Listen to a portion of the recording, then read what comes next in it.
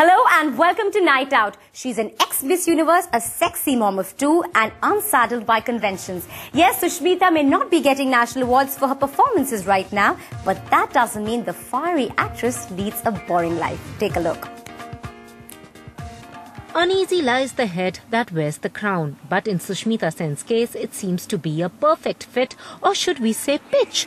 The former Miss Universe, who is playing dream merchant to several young hopefuls with her I Am She initiative, first cleared the air about being bowled over by a certain fast bowler. Wasim and I have been did a show together, as you know, for television, and since then we were not in touch for a very long time. Recently he came down because he's coaching KKR, the team, and so I met him very recently, and that's it. Bowled over and all, not true, just friends. Okay, we got it. So it was back to business as she chose a contestant from New Delhi to be part of the Miss Universe pageant. The many contestants who will be selected from across the country will be taken under Miss Sen's illustrious wing, and one lucky lady will be chosen to represent India.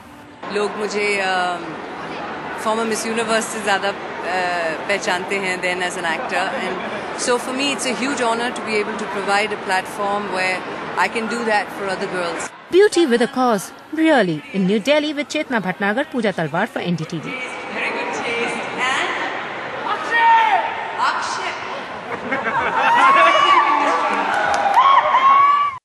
Tuba.com